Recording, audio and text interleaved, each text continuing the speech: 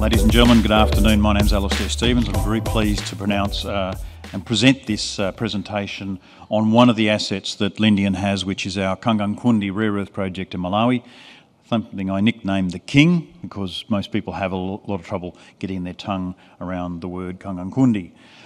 We have assets also in bauxite in Guinea. There's about 1 billion tonnes of high quality material there, but I want to focus today on the rare earth asset, which is Kangankundi in Malawi. I won't spend too much on the corporate overview, just to say we've got about $20 million in the bank, 2,409 shareholders and 1.15 billion shares on issue. This is the team, the board, myself and the project delivery team made up of people with the appropriate skills to deliver this project. A bit of background is that we had shareholder approval to acquire this project for US $30 million on the 29th of September 2022. So all the project works that we've done to date, which is about 20 months, has been completed in a 20-month time frame. We thought we had a great project. We now know that the resource is significantly sized, that we could be a leader in the rare earth industry, and we want to position this as a great value, low-cost producer. We have, I'll prove to you that we have an environment where we can be a very low carbon footprint, very sustainable. We've got the capacity for growth, and we've developed very strong relationships with our community and maintain that because they've been great supporters. So let's talk about the asset. Location in Malawi, which is a country in the southern and eastern part of Africa, bordering the Lake Malawi, which is 650 kilometres long, 150 kilometres wide by its deepest about almost 1 kilometre deep of fresh water. So that's Malawi here. The project is towards the south through a town called Blantyre, which is a major commercial centre of about 1 million people, and just south of another town called Balaka, which has about 36,000 people. The site is down the M1 highway. It's 20 kilometres by road to the turnoff and another 5 kilometres from the M1 to the project location, where the red box is our mining licence, the blue box is our exploration licence around the outside of it. There's a 66 and 132 kVA power line running up parallel to the highway off a hydroelectric power scheme. And the dashed lines here are the railway systems that go out to the east to Nacala and to the south to Port Bira. So it's ideally located around some fantastic infrastructure. So I'll come back to this slide at the end. I want to start with this. It's a fully permitted project. So we have a mining licence, we have our ESIA certificate, we've got our explosives permit, and now we have a water permit just this last month. It is a massive resource. It's a simple open pit mining operation. I'll give you some flavour around what that looks like. It's a gravity separation only technique, and I've taken the flow sheet out of this presentation just to so I can talk more about the project rather than manipulate you through what the flow sheet looks like. Very low capex and low opex. We have gone to tender for this project since December through about 10 different entities, and we've come down to a list of 2. So we're particularly confident what our capex number is. It's plus or minus several percent at this point in time. And we are 90% complete on our OPEX numbers as well. So I want to prove to you at the end, this is a superior asset with superior quality product, and the business model, I'll step you through that too, with massive scalability in the future. And if I just touch on that for a moment, this is specifically designed to be a project which is an entry stage into the rare earth market. We're not going out there with a big bang. It will produce around about 10,000 tonne per annum of rare earths, of which 20% is NdPr, so that's a payability factor. With the position that this exercise will start for 3 to 5 years. We'll engage with the industry about what stage 2 looks like in the future. So there's a growth opportunity beyond this, apart from what we're going to present to the market and shareholders.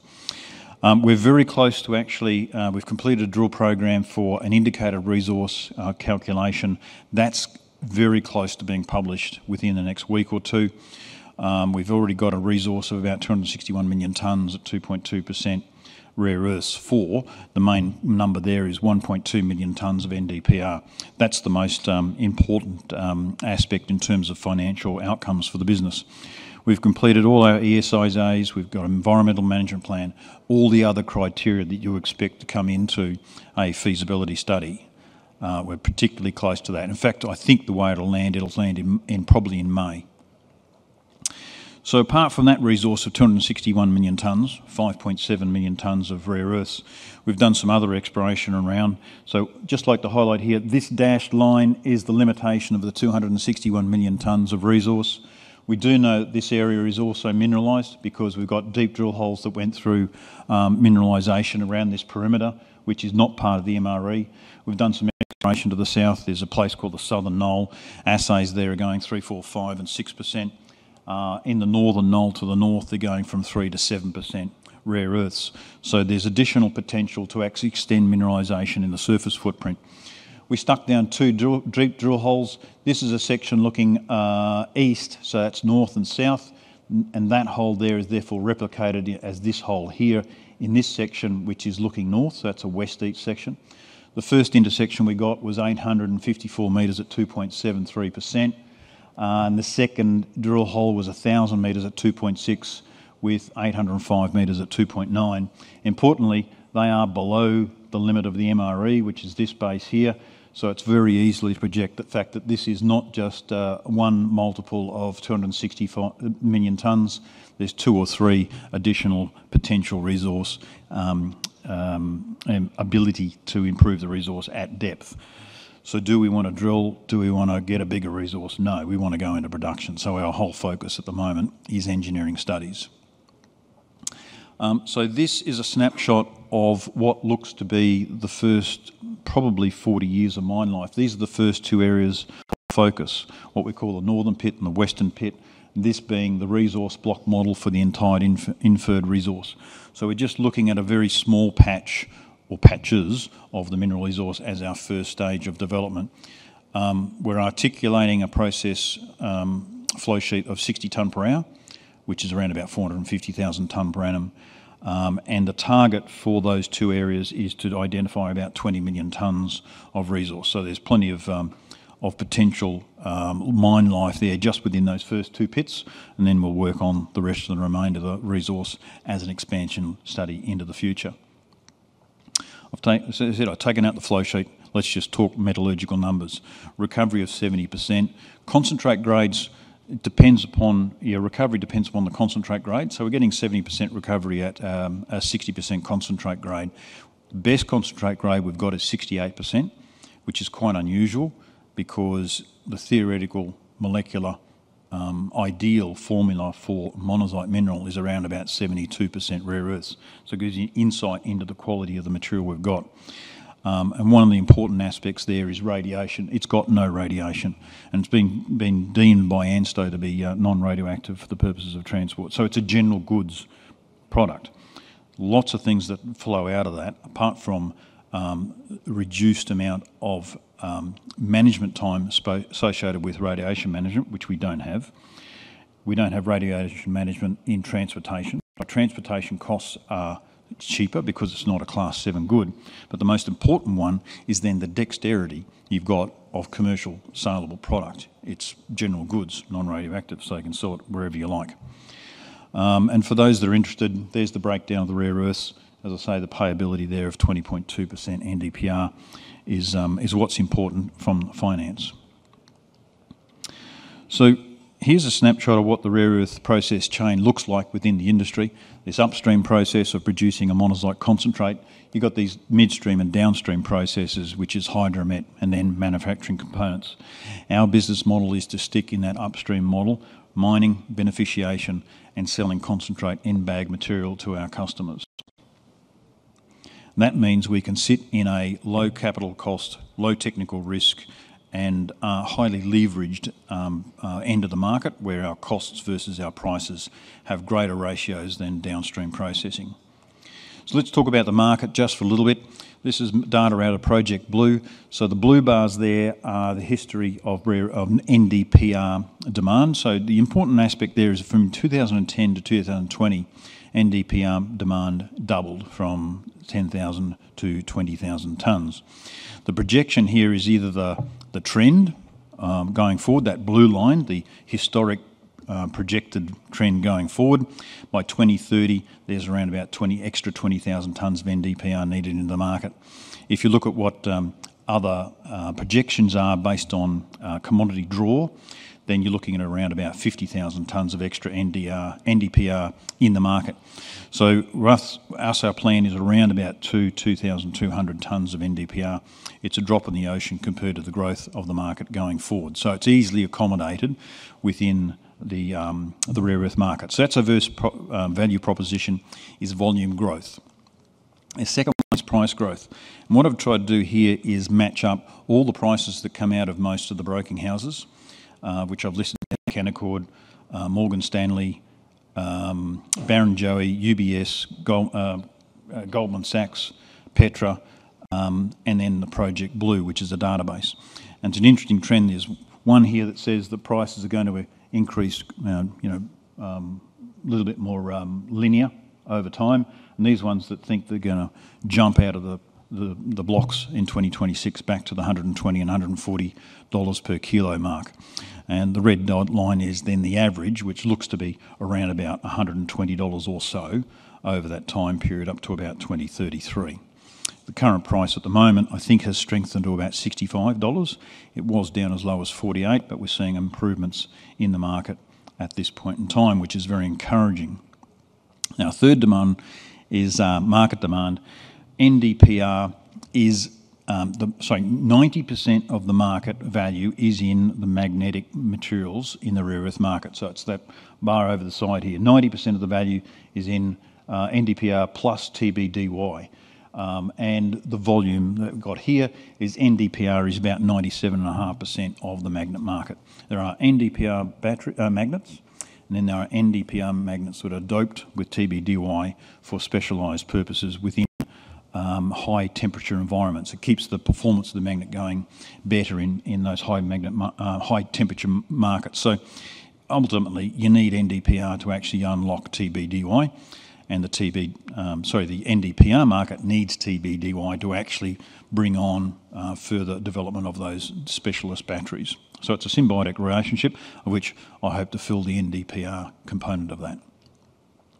So if you're looking ahead and come back to it, just a reminder, we're fully permitted.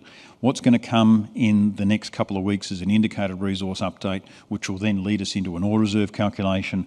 We're doing our mining schedules, preliminary mining schedules at the moment, and they'll become finalised at the end of the indicated resource campaign.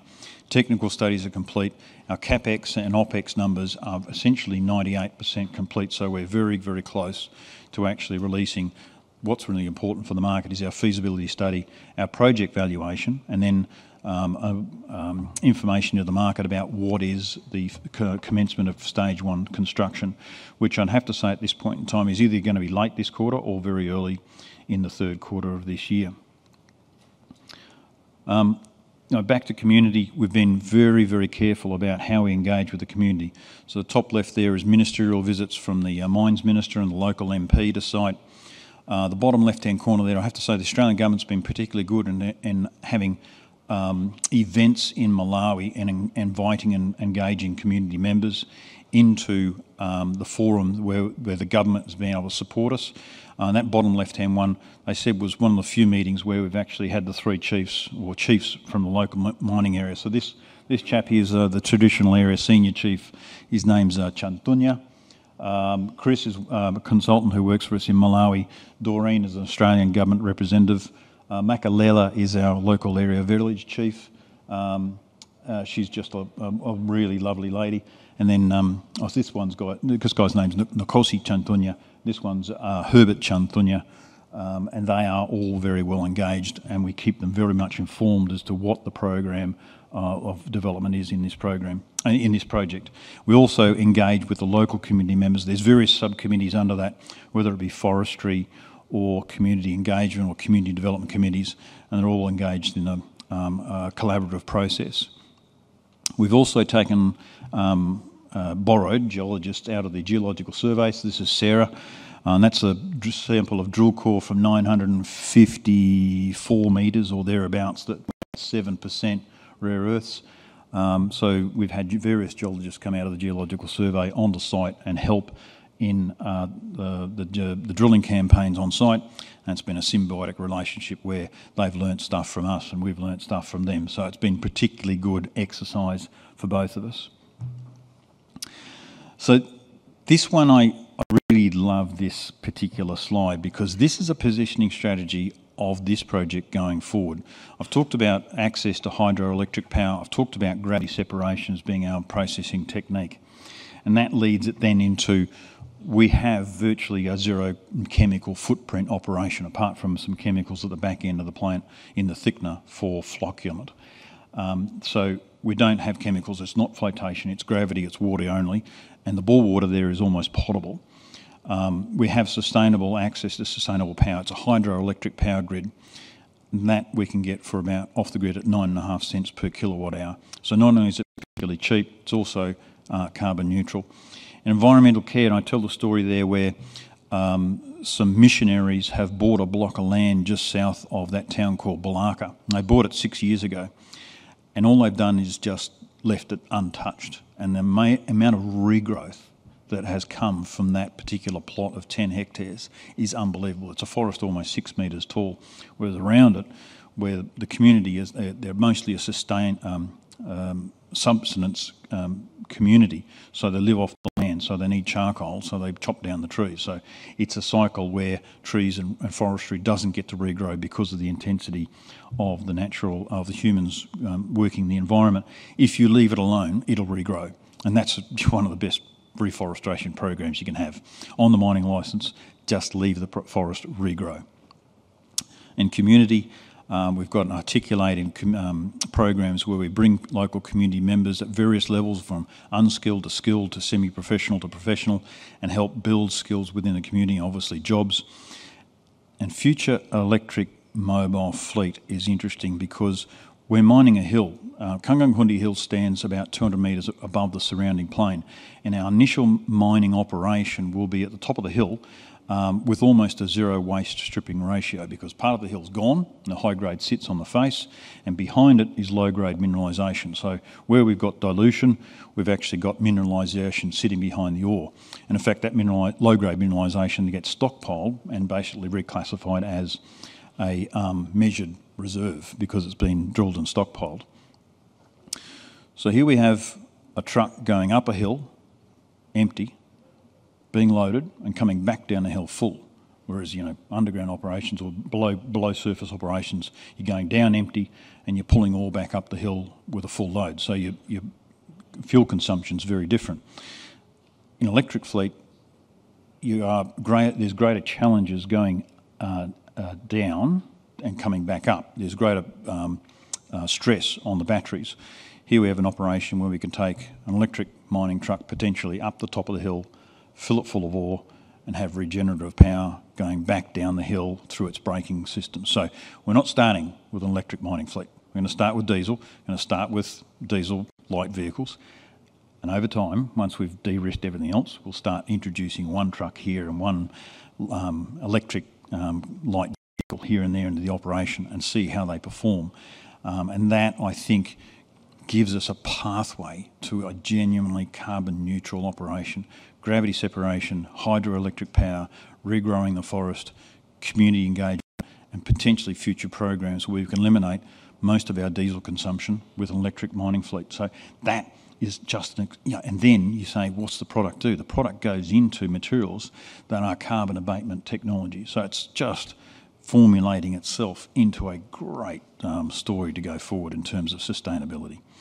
Now, if I go back to that initial plan where I had the two mining pits in amongst that great vast mineral resource, those two pits are probably going to last 40 years before we actually get into our expansion studies and go into that mineral resource further to the south. So you can see this also has the potential to have mine life of 100 or 200 years. In fact, there's 150 million tonnes of material sitting between the top of the hill and ground level, and therefore at 1.5 million tonnes per annum, there's a 100-year mine life. So this has enormous potential for involvement within the rare earth industry, great shareholder value, great community benefits.